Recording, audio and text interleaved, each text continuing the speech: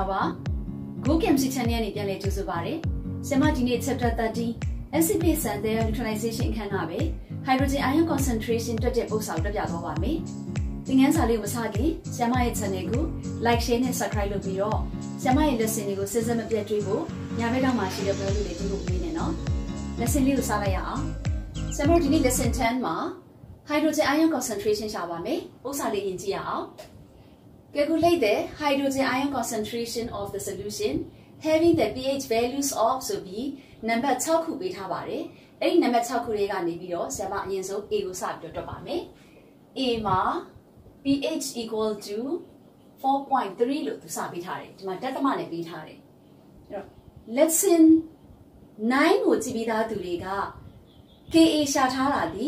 hydrogen ion concentration ရှာဖို့ရှာနေတဲ့အတူတူပဲဖြစ်တဲ့အတွက်တွက်တတ်မှာပါ။ဒါပေမဲ့လေဆရာမတို့လေ့ကျင့်တဲ့အနေနဲ့နောက်ထပ် hydrogen ion concentration ဘယ်လိုရှာသလဲဆိုတာကို lesson 10မှာသိချကြည့်လိုက်ရအောင်။ formula ရေးပါမယ်။ pH equal to minus log H plus ion concentration ထိုးစံအတိုင်းဆရာမက hydrogen ion concentration ဆိုတဲ့ဒါလေးကိုလိုချင်တာဖြစ်တဲ့အတွက် log ကိုပါယူပြီးတော့ဘယ်ဘက်ကိုပို့ပါမယ်။ pH ကိုတော့ဒီဘက်ကိုပို့ပါမယ်။ log H plus ion concentration equal to minus pH เนาะဒီလိုဖြစ်သွားမယ်။ရွှေ့တဲ့အခါမှာ hydrogen ion concentration တစ်ခုတည်းကိုချက်ချင်းရွှေ့လို့မရပါဘူး။ဒီမှာ 4.3 ဆိုပြီးဒသမနဲ့ပေးထားတာဖြစ်တဲ့အတွက်ဆရာမတို့က anti-log ကြည့်ဖို့အတွက်ဒီလိုလေးရေးရပါမယ်။ပြီးတော့ equal to minus ဘာဖြစ်မလဲ 4.3 plus 1 minus 1เนาะဒါ anti-log ကြည့်ဖို့ဆရာမ plus 1 minus 1ပေါင်းလိုက်မယ်။ပေါင်းလိုက်တဲ့အခါမှာဒီရှေ့မှာပေါင်းရှိတဲ့ minus 4နဲ့နောက်မှာရှိတဲ့ minus 1နှစ်ခုပေါင်းလိုက်ဘယ်လောက်ရမှာလဲ minus 5 minus 5ဟာ is equal to ဘာ 5 ပဲလေဘာ 5 ပေါ့နော်ဘာ 5 point ဒီမှာရှိနေတဲ့ point 3ကိုအပေါင်းတစ်ထည့်ကနေဆရာမနှုတ်ရမယ်အပေါင်းတစ်ထည့်ကနေ 0.3 ကိုနှုတ်လိုက်တဲ့အတွက်ဘယ်လောက်ကျန်မှာလဲ 0.7 ကျန်မယ် 0.7 ကိုဆရာမဒီနောက်မှာဒီလိုလေးရေးလိုက်မယ်အဲ့လိုရေးပြီးပြီဆိုရင်တော့ဆရာမတို့ကဒီ hydrogen ion concentration လေးတစ်ခုလေးကိုဒီဘက်ကိုထားခဲ့မယ်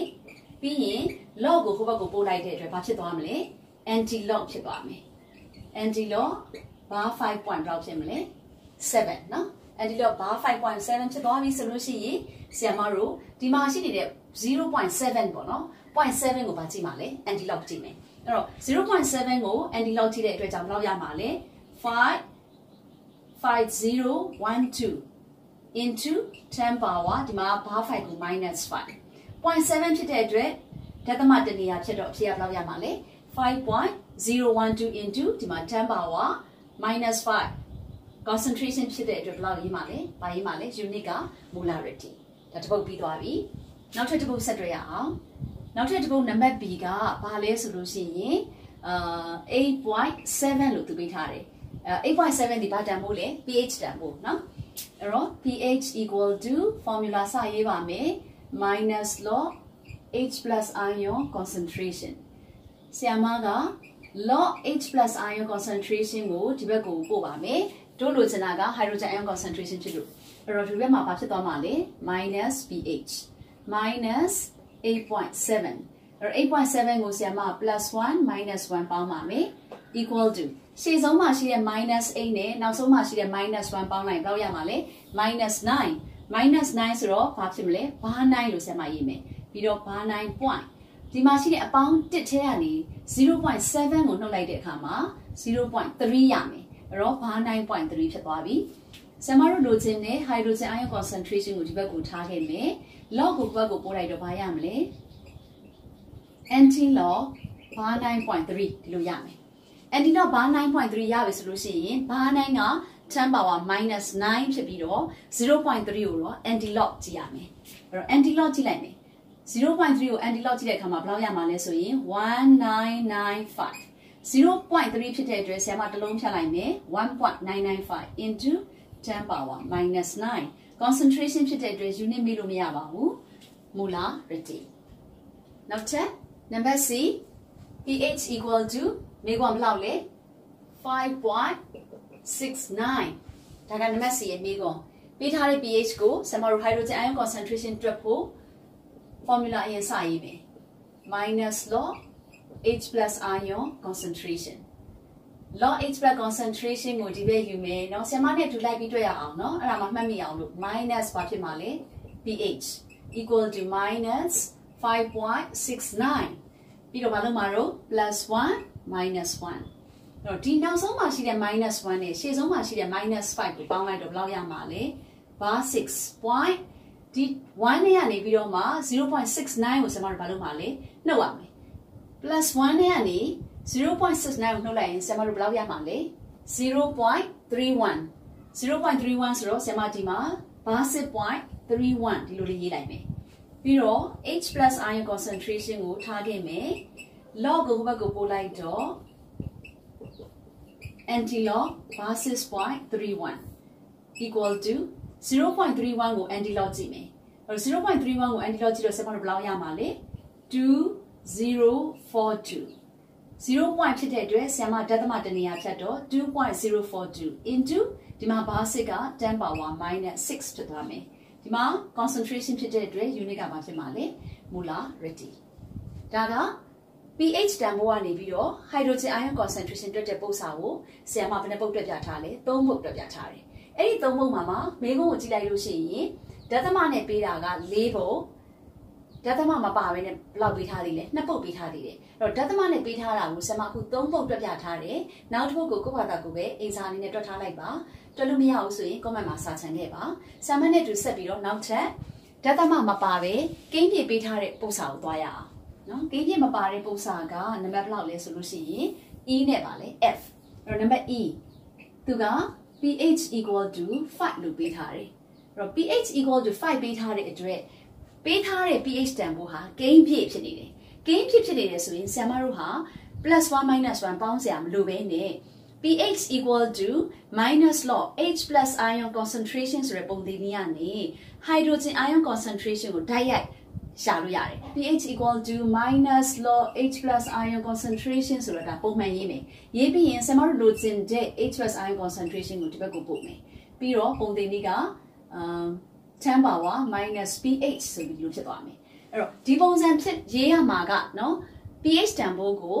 ကိန်းပြည့်ပေးထားတဲ့အခါမှသာရေးရမှာပါဒသမပေးထားတော့ဒီလိုပဲတွေ့ရမှာနော်အဲ့တော့ equal to pH တန်ဖိုး5ဖြစ်တဲ့အတွက်10 power minus 5 concentration ဖြစ်တဲ့အတွက်ဘာရေးထားပြီလဲ molarity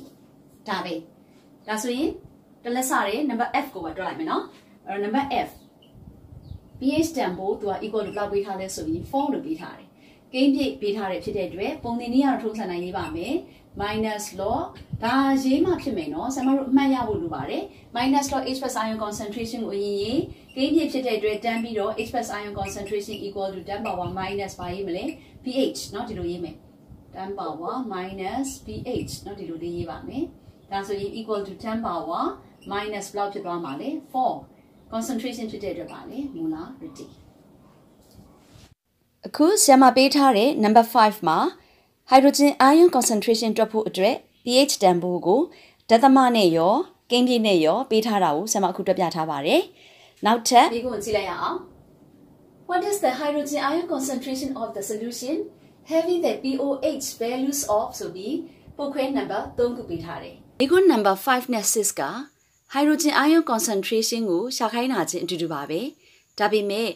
မိခွန်း number 5ကpH တန်ဖိုးကိုပေးထားပြီးမိခွန်း number 6က pOH တန်ဖိုးကိုပေးထားတာပါဒါဆိုရင်ဆရာမတို့က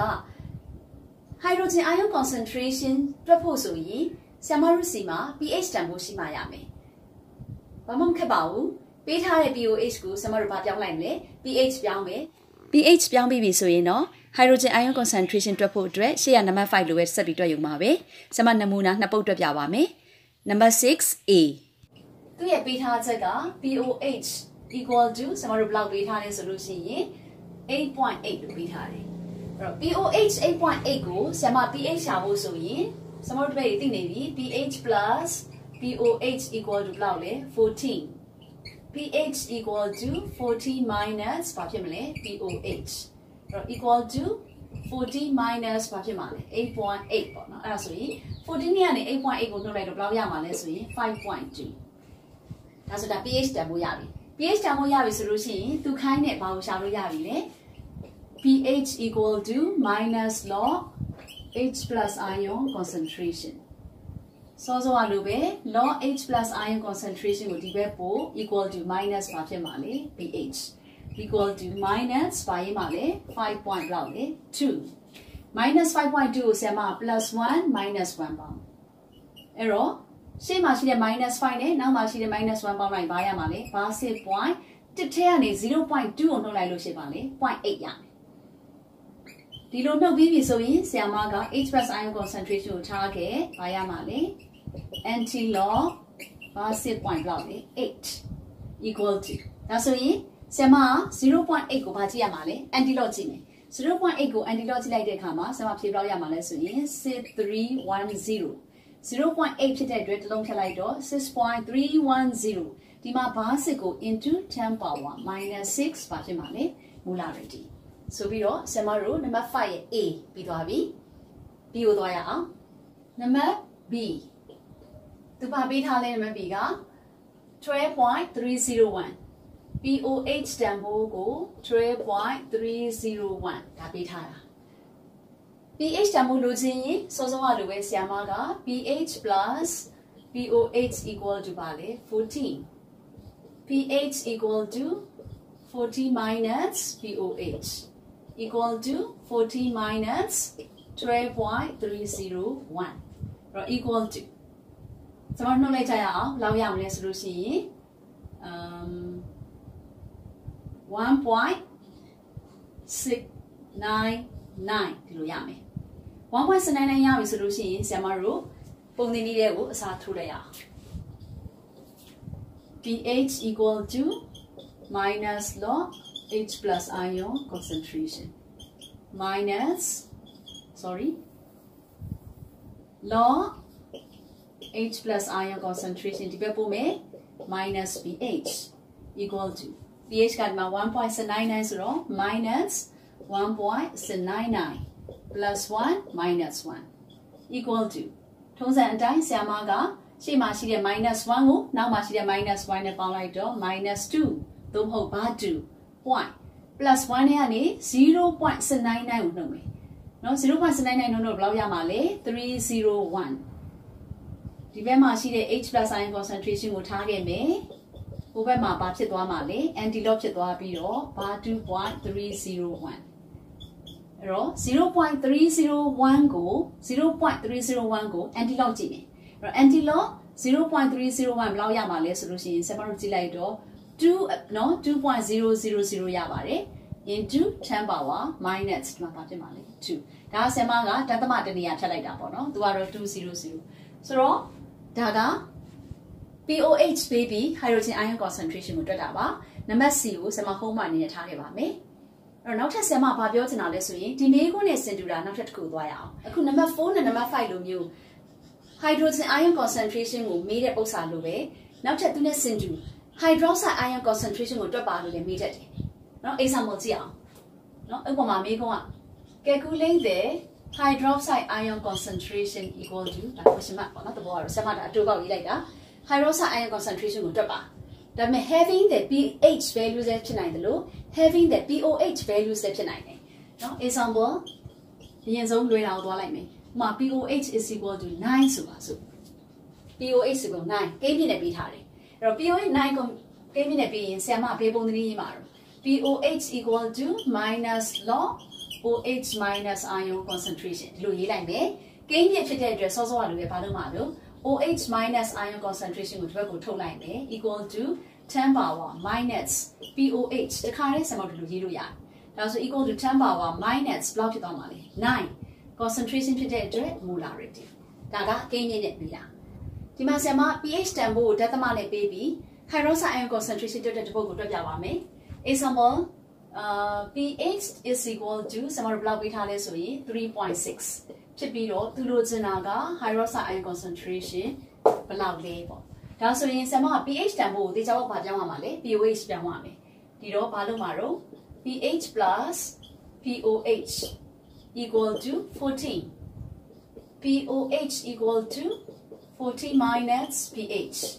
equal to 40 minus 3.6ဒါနှုတ်လိုက်မယ်အဲ့တော့ POH ကိုရှာဖို့အတွက်ဆရာမအဖြေဘယ်လောက်ရမှာလဲဆိုလို့ရှိရင် 10.4 ဆိုပြီးရမယ်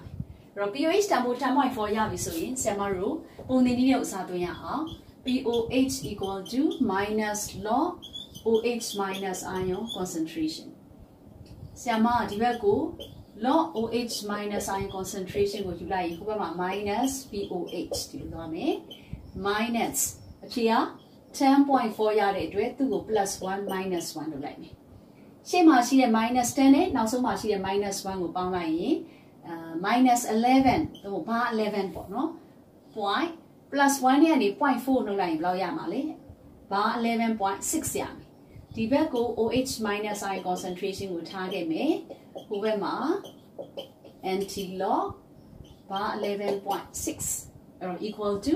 စမတို့ 0.6 ကို anti log ကြည့်လိုက်မယ် 0.6 ကို anti log ကြည့်လိုက်တော့ဘယ်လောက်ရမှာလဲ3981တော့ဒသမတနေရာဖြတ်လိုက်မယ် into 10 power ဒီမှာ11ဆိုတော့